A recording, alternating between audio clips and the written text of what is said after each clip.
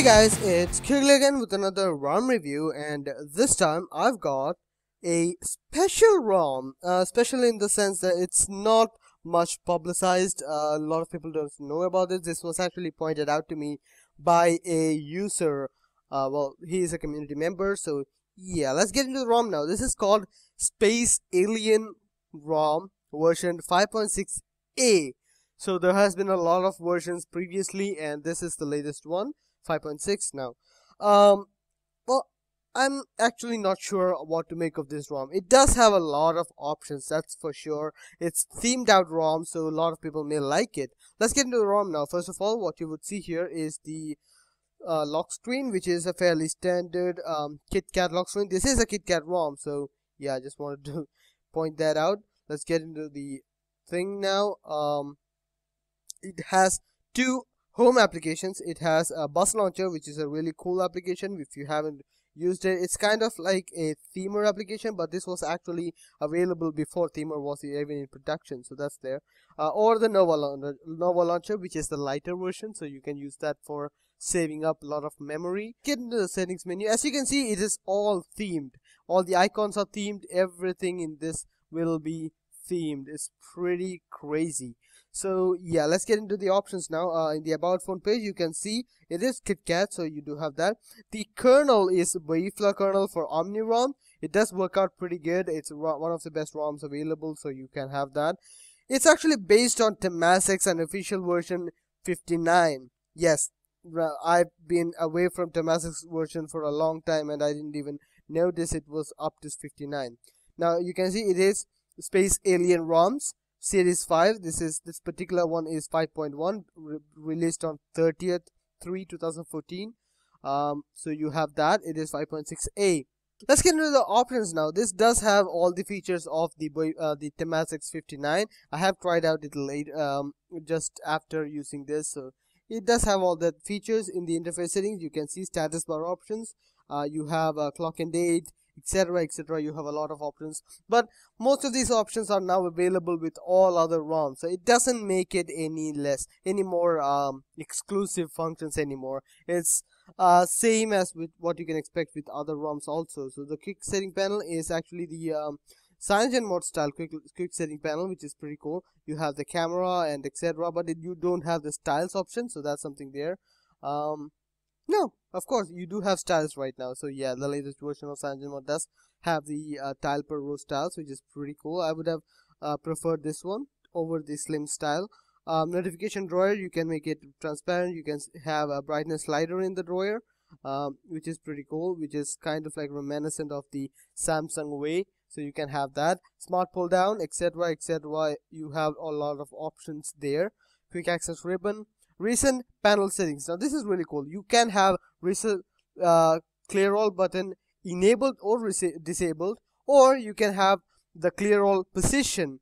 You can select where the clear all button appears, so you can have it on any of the corners. You do have the option for a recent RAM bar, so you can have that. Also, you can switch the recent style to the slim style, which is really cool. If for someone who wants the minimal thing, you can have this one. This is pretty neat. I normally use this one with my ROMs right now, so that's really cool.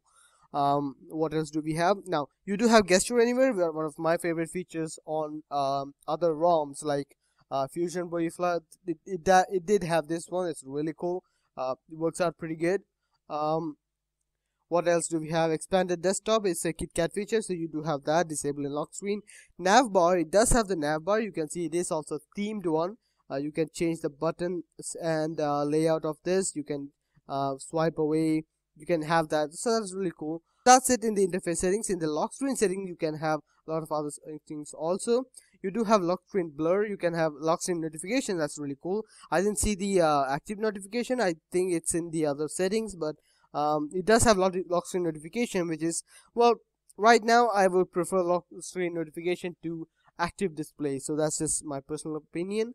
It does have lock screen blur, which I'll show you guys. It's pretty good. You can actually enable or disable the intensity of the blur, increase or decrease, whatever you want. That's really cool. You have a lot of options there. It does have two themes. Right now what you're seeing is the system theme. You can change it to transparent theme, which changes everything to transparent. Yes, you can see everything is transparent now. This one, all of it, you have this setting. So if you are someone who likes the transparent look of CyanogenMod, the early versions of CyanogenMod, you can use this one. So that's really cool. It does have the TRDS, which is dark mode. You can enable dark mode. I'm not sure if it works with the themes. I'll show you guys. Yeah, it doesn't have much option with the themes available. Yeah, it does change the with the system theme. So yeah, Temasek spare parts, you have a lot of options there. You can change all of these are omni features. Contextual notification panel changes the notification panel's header to a picture, which is really cool. You can have that. That's really great. Breathing voicemail, breathing SMS, and breathing missed call in the status bar is really cool. You can have that working. Screen and animation, you have a lot of options here. You can change the animations, list view animation, list view interpolator. Custom system animation is the OKP system animation. You can change it. Right now you can see the animation is reminiscent of the 4.2.2 from the Nexus 7. So yeah, people who don't like that animation may change it from this one. So that's really cool. You have the option. Toast animation also is really cool. You can have that. TN animation, it will go to give you a test thing there. It does have custom progress bar, which is really cool. You can have progress bar test. You can have a lot of options here. Really cool. Works out pretty good. So yeah, that's pretty much it. In the general setting, you can see it gives you option to restart the UI. If you have done a lot of stuff and you want to see the changes without restarting your phone, you can just restart the UI. Media scan behavior on boot. Identicons, it's a really cool feature which was available with Chaos ROMs. It replaces all the blank pictures in your contacts with a 8-bit style picture, which is really cool. If you want to see those, that's really great. So yeah, that's it in that. It does have wake lock blocker, which may be used to speed up your phone and save some battery in one way or the other. So that's really cool. Rest of the options are similar to what you can expect out of a normal ROM. So KitKat ROM. So nothing much to except here. It does have volume steps, which is a nice inclusion. It's available in the latest CyanogenMod ROM, so that's really cool. Cast recorder, screen of animation. You can change the animation from here. Screen on, notification light.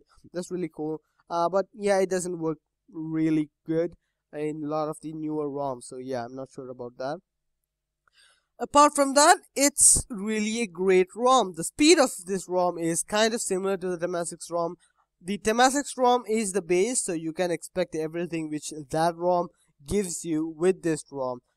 This has a different style. Well, personally for me, this is not what I would be using because I like a more minimalistic style rather than the flashy one, which this one gives.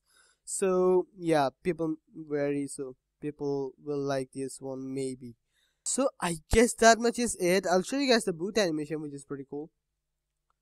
So here is the boot animation for Space Alien ROM. So you can see it gives you Samsung Galaxy S3, and that's pretty much it.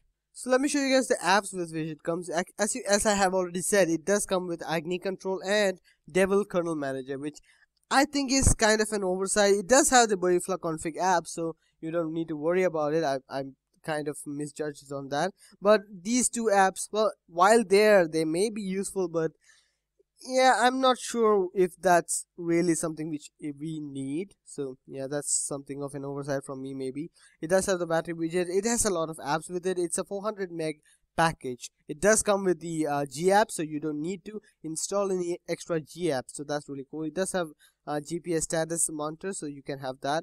What else does this have? It does have touch to wake control if you like to use the screen as touch to wake thing, so you can have that. It does have Player Pro, which is actually a paid app, which I think is why it's not available from XDA developers. I'll provide a link in the description, but I'm not sure if that will be available or not.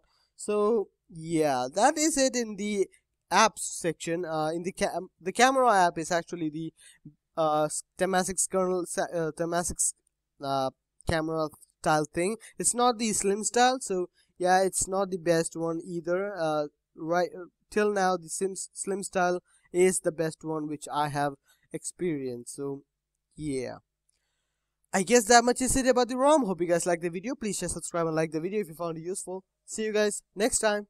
Bye.